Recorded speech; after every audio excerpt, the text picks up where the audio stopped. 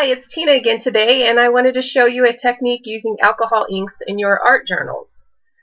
So what you'll need is some plastic wrap and your art journal. This is an old vintage art journal that I have, and I actually use it when I'm creating jelly plate backgrounds. I use the art journal as my rub-off for my brayer, and it's fun because it starts to create really nice backgrounds in my art journal pages. So I thought it would be fun to use this technique on one of those pages. So take your plastic wrap, take your alcohol ink. I'm going to start with red, and just drop some alcohol ink into your plastic wrap and fold the plastic wrap over and swish the alcohol ink around. And then start placing that alcohol ink onto your page. And this technique creates kind of unique, different shaped backgrounds because, again, the plastic wrap has creases and folds in it, so when you place that down on your paper, no two shapes are the same, so it creates a really fun, random pattern to the background of your art journals. So now I'm going to use a different color. So I just folded the plastic wrap over on itself, and I'm going to use blue, and I did the same thing, fold the plastic wrap over, smush it around, and then unfold it and start dabbing it onto my page.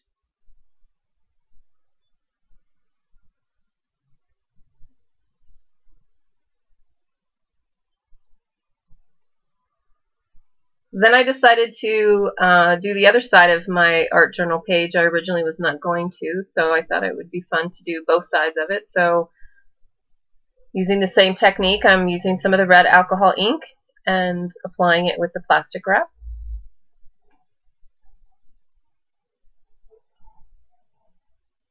Now I'm going to use some of the blue.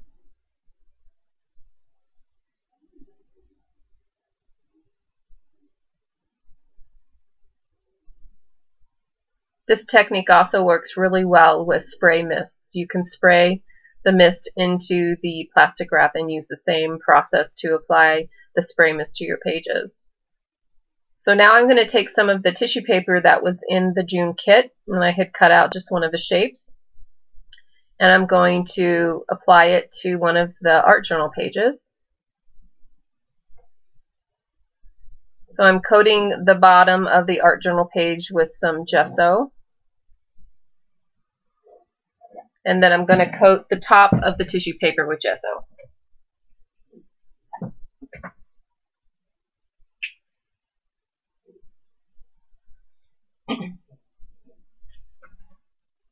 And originally I thought the gesso would hold the paper down to the page, but it's not holding it like I want. So I'm going to go ahead and apply some matte medium on top of the gesso on my art journal page, and that will adhere the tissue paper down.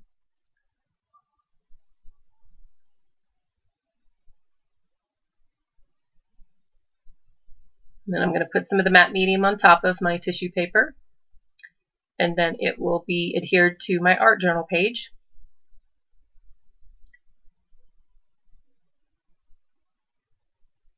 And now I'm going to take another one of my cutout tissue papers from the kit, and I'm going to put a piece of it on the other side of my art journal page. Again, using matte medium at the bottom and applying matte medium to the top. And you can see I'm not real picky when it comes to putting this down. I like the creases and bumps that you get with tissue paper, and you can see me even ripping it off, and it's not ripping it evenly, but I like that uneven and totally random look. And then I'm going to put some gesso on top of it.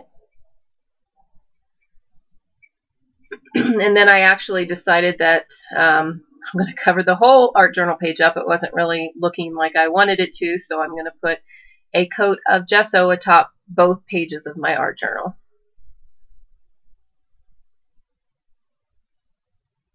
What's fun about that is you can still see some of the alcohol ink splatters that I've created in the background underneath the gesso, but it becomes more of a subtle background now.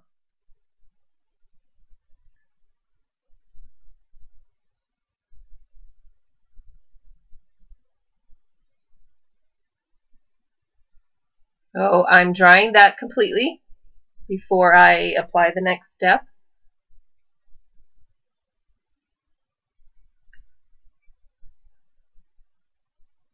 So now I'm going to actually do more of that alcohol ink technique with the plastic wrap. So I just got me a clean sheet of plastic wrap. I'm going to start with some blue alcohol ink and the same process. Fold it over, smush it around, and then unfold it and apply it to my page. So now I've created layers and depth to my art journal page by coating it with the original layer with gesso.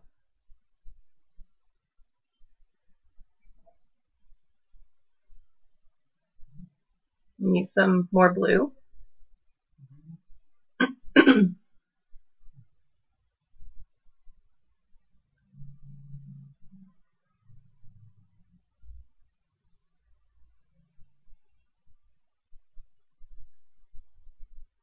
And now I'm going to add some red.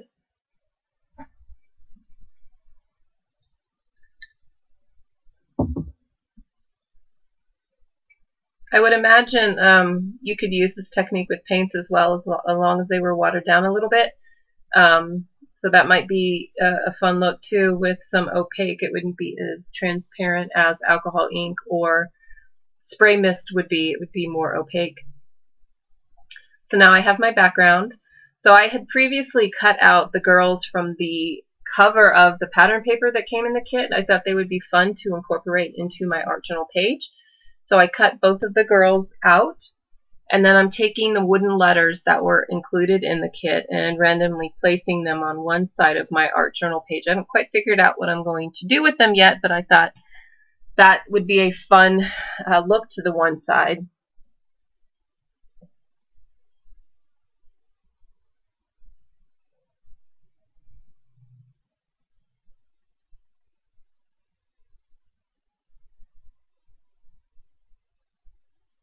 So now I'm just applying gesso on top of each of the wooden letters. And I'm putting a little bit of gesso underneath of it, and that will act a little bit as glue. Once it's dry, the wooden letters should stay on top of the paper. And you can see again, I'm not being real specific or picky in applying the gesso. I'm doing it very messy and very random.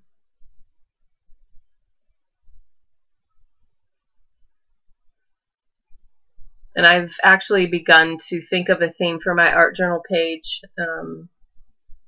and thinking about a quote that I want to use for my page when it's completed. Just about the randomness of life and all that.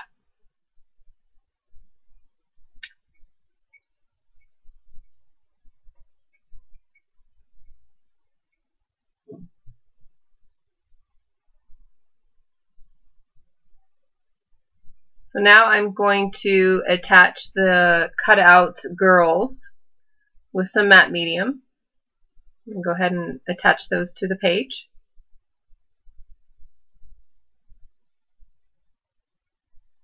And if you could see, I usually have my gesso and my matte medium handy pretty much at all times. Those are my two go-to items that I use on almost every mixed media project.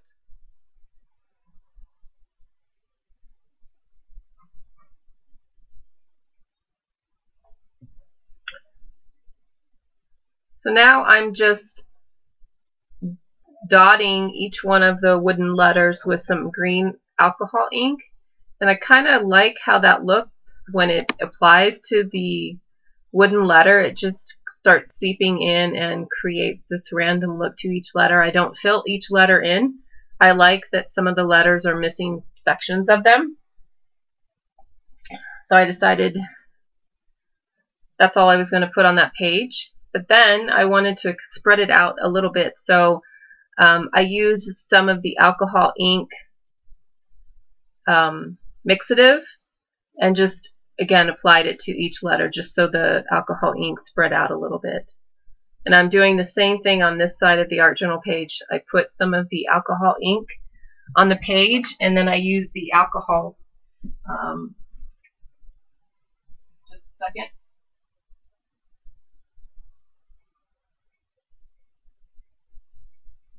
The alcohol mixative to let it drip down the page some more.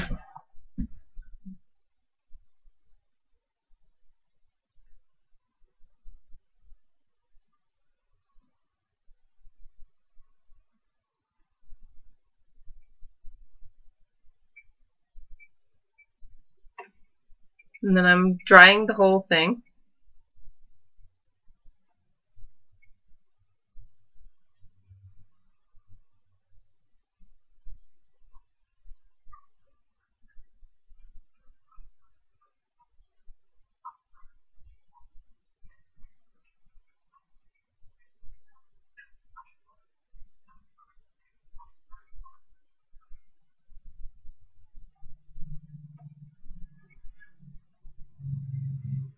Now I'm going to take some gesso and just apply it over each one of the girls to tone down the look of them. I really didn't want their specific face or clothes to appear on the page, but I wanted the silhouette of them.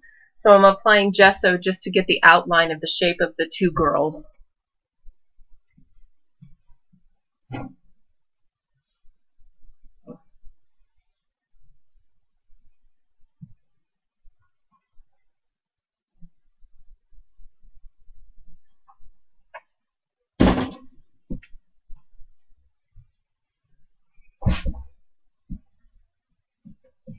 And then I'm dabbing some of that off again to get some of that look from behind the gesso, so it's not completely white. So I'm just dabbing off some of the gesso.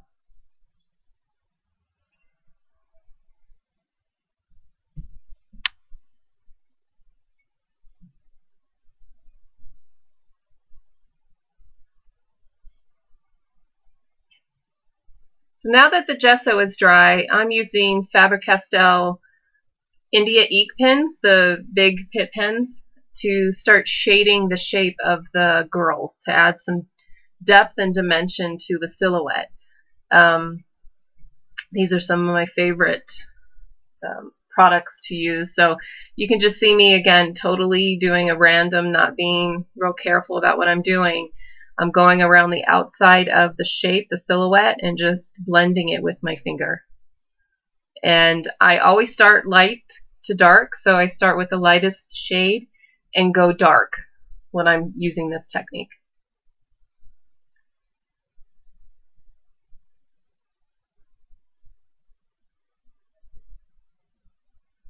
Now I'm just getting some other greens and yellows to use.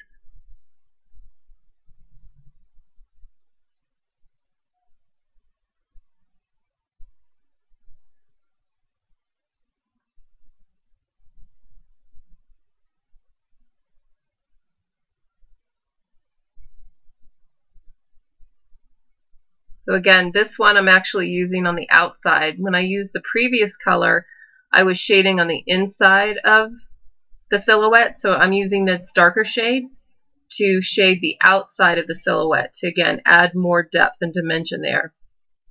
So you can see me going on the outside edge and using my finger just to blend it.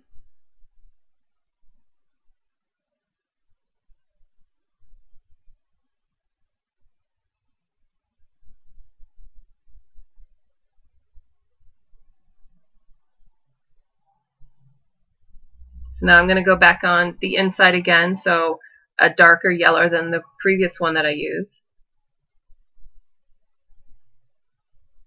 And just, again, applying some and shading it. So when you get these multiple colors mixed in together, that's where you really start to create the texture.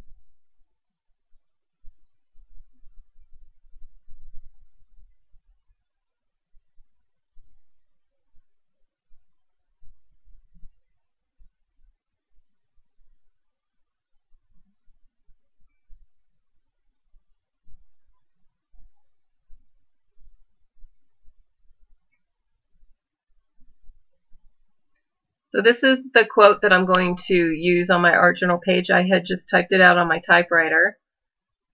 So now I'm just cutting out the strips of the words to figure out where I'm going to place them on my art journal page.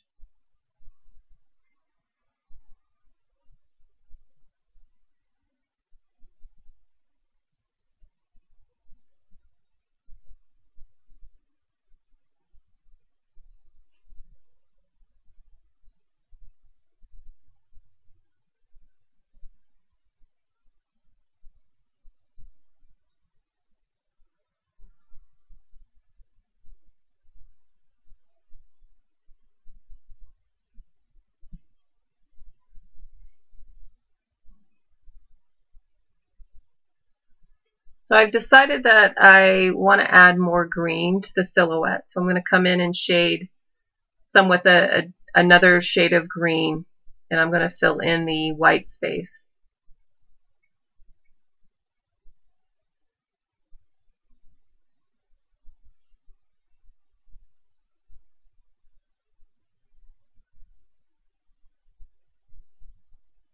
And then I'm going to wipe some of that off again. And then with the darker green, I'm going to apply some more shading in certain areas, not completely around the entire silhouette.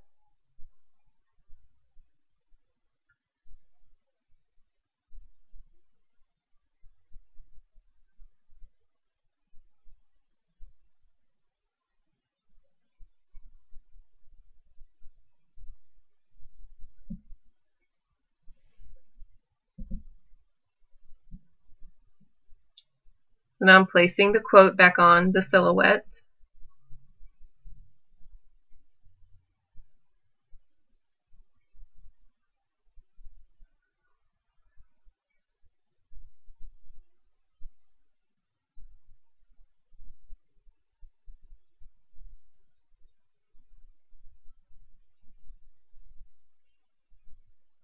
Before I apply the quote with matte medium, I'm going to go ahead and outline the silhouette with one of my doodling pens. And this will just further define the silhouette on my art journal page.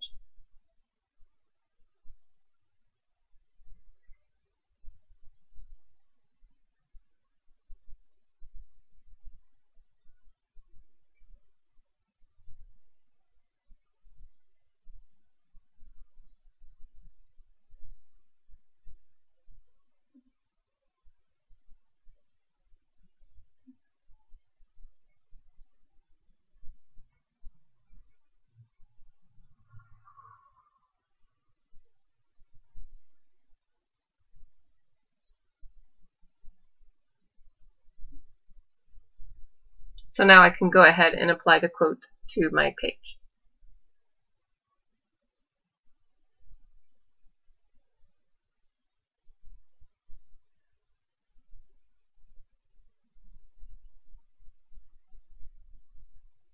And then I'm going to let the quote dry, and once it is dry, the matte medium is dry, I'm going to take my doodling pen and just outline each one of the strips of words, and then my art journal page will be completed.